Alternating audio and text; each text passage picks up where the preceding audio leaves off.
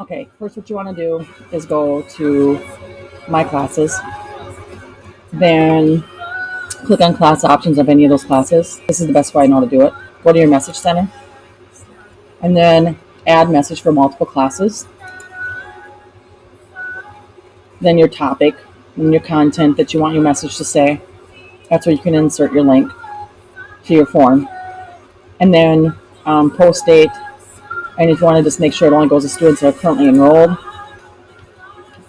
Emailing options, send an email on this date. If you want to change the time, you can.